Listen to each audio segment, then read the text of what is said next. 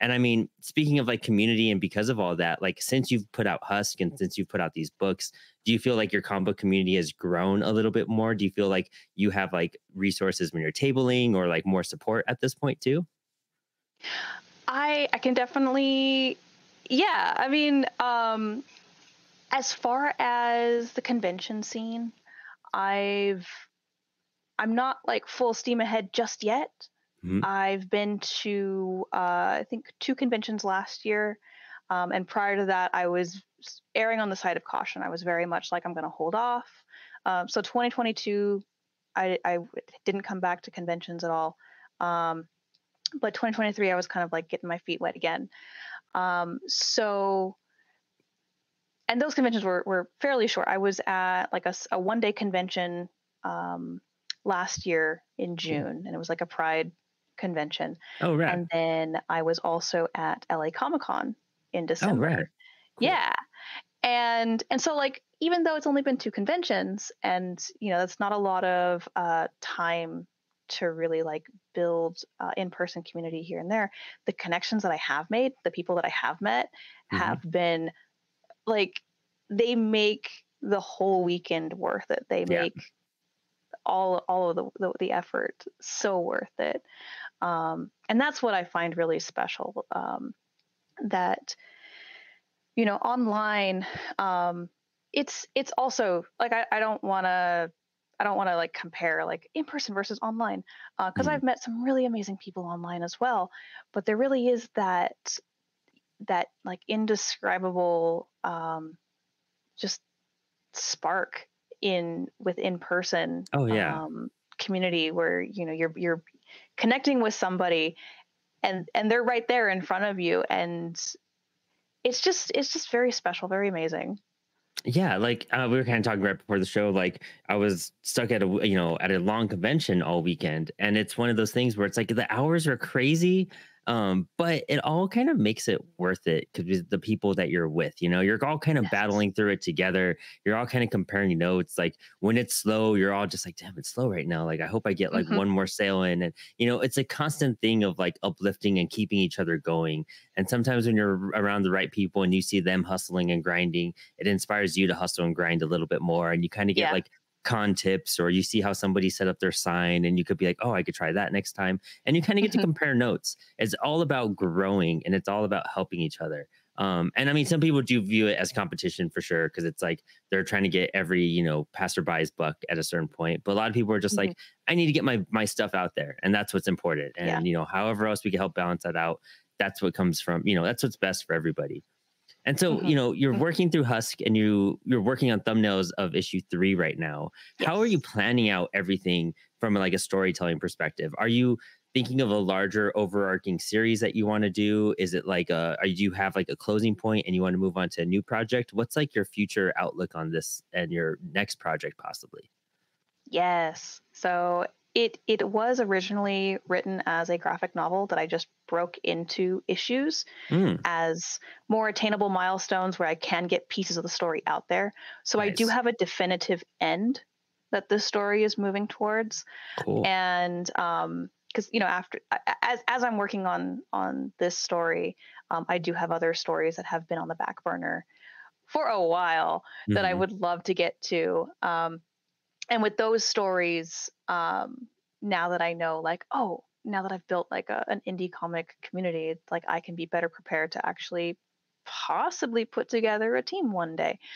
Um, and and like I'm already talking to a friend right now about one story that if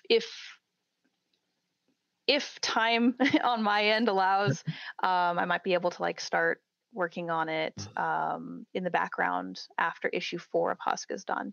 Oh, But cool. I currently, the way that I have everything laid out, Husk will be 12 issues. And then it'll be, um, again, like depending on if the fates smile upon me or not, um, I would love to be able to at least compile 4 issues at a time into different volumes, into Ooh. trade paperbacks. And then at the end of it, fingers crossed, maybe a full compilation of the entire graphic novel. Yeah, that's awesome. And I love that like breakaway pro aspect too. I was just talking about it with some creators recently, is that like especially with indie books, it's you have a lot of us have like long-term projects. Like I have, Mhm. two like 6-issue series in mind. I have friends who have like a 7-issue series that they're working towards, and they're already on Starside actually comics. We just interviewed them. They're entering their 7th issue of their series. My friend Doug from Cross-Eye Comics this weekend has a book. It's only about 2 or 3 issues, but he already put it into a trade. And then I'm Mm, seeing other people do like, their first 3 issues they might put into a trade. And I think that's really smart as an indie creator because like, when you're tabling and it takes a while to table and people mhm. start buying your work over time, to me, it seems kind of smart to be like, okay, I'm going to put out issue 1, 2, and 3. That's essentially an arc. But once you start going past those further issues, I feel like it's almost harder to sell everything because then you're trying to sell everyone on issues 1 through 5. And then maybe 6 is going to be the trade. And so you're having to catch them Mhm, up, but catching mhm. them up in a batch with like the time frames we work with, because it might take, I mean, you're on issue 3 right now that you're Mhm. wrapping up and or just starting actually. And I mean, you've been at this for what, 3 or 4 years now, I would say, like working on your book. Yeah. It's been off and on.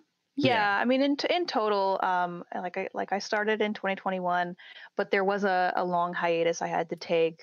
Yeah. The majority of 2022, um, for health reasons. Oh yeah. See, So there so was much can like a pop hiccup up in there. that time. Yeah. So I mean, like putting it together on the fourth volume, on fourth issue, I feel like that really does catch up all your new fans instead of having to Hmm. like go, oh, I'm missing issue 3 and 4 is already out, or whatever hiccup may happen. You know what I mean? Whenever they see you at tabling or online, like I think compiling your stuff in those chunks makes it a little bit better for like your audience to like digest your work a little bit. So I love how you're already kind Yeah. of pre-planning on your model of, kind of think of an audience standpoint as well. And just for you, I mean, at least if you did 4 issues, you could pause for a little bit, work on a second project, and then feel comfortable diving back into it as a new arc Hmm. kind of begins too. Yeah, absolutely. And I have had people come up to like my table at LA Comic Con who are asking for the trades. Like they would see the artwork on the front cover of issue 1, and they'd ask like, "Oh, do you have a trade available?" And I'm like, sorry, just the one issue for now." And I totally respect that because even as a consumer myself, as a reader myself, like I love trades. I love Yeah.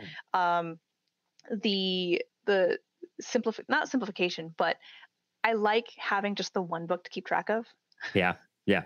Honestly, yeah. Because I, and I'm sure a lot of comic enthusiasts might judge me for this, but I do have single issues here and there.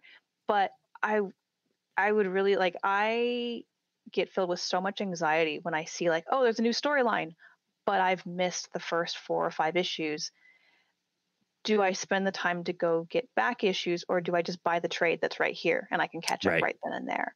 Um, and also from a printing standpoint, logistically, it saves me more. It saves me from like the headaches of like keeping track how much of issues 2 through 5 or 6 do I Hmm. have on hand. Do I need to print more? um, all of this that I'm doing, I print out of pocket, or print I pay for my prints out of pocket. Hmm. um, so being able to like one day, if I do a trade, I'd like to be able to get it done through a Kickstarter so I can have, at least 200-300 Yeah. copies on hand and be set, for a couple of years. Um, you know, but yeah, that would be better than trying to keep track of like 4 separate issues and how much do I have of each, and am I going to run out at any particular Hmm. convention? Is someone going to come up who's a new reader and I just sold out of like issue 2, but I have 1, 3, and 4? Yeah. I wouldn't blame them if they're like, actually, I'm going to move on. Like, Yeah. I wouldn't Yeah. blame them. Exactly. I met a creator this weekend that was just like, what, on Saturday, they were like, I'm not even gonna pop back in tomorrow. I have one more copy of issue 1, and it just doesn't make sense for me to like come back without an issue 1, but I have 2 and 3 with me. So he felt like he was already excluding his audience from the start and like putting a pause on things. And I was like, you know what, that makes sense. Like Mhm. if that's how your things are formatted, you are kind of losing out. It's good that he did sell, that last copy of issue 1. I was so hyped to hear that, and he felt comfortable dipping out. But it's one of those issues like pertaining to like your inventory, because you have to hook a person so quickly at a table, or a Mhm. comic book shop that you're kind of passing by, and having just something quick and easy and accessible just is so much better for people. And it's probably easier just to make that sale when you are tabling at that point too, just being like, it's everything's collected right here. And if Mhm. you're a big fan, by all means get the single issues, that's great. But just getting them all in one spot, I feel like that's pristine and a lot better. And it gives you more variety too, Plus, if you're Mhm. packing up for a con and traveling, maybe instead of taking all the So single much easier. issues, yeah, Yeah. just take like the trades and some extra stuff and just hustle that. Because I mean, the life of just selling the single number one issue, so you kind Mhm. of know, like, okay, I just got to push the trade. It's everything together. It seems smarter, and Mhm. maybe a handful of copies of each other one, and not really Mhm. having to deal with that. That's so cool. And I mean, it sounds like, you wanting to collaborate with others is like you also being open as an artist.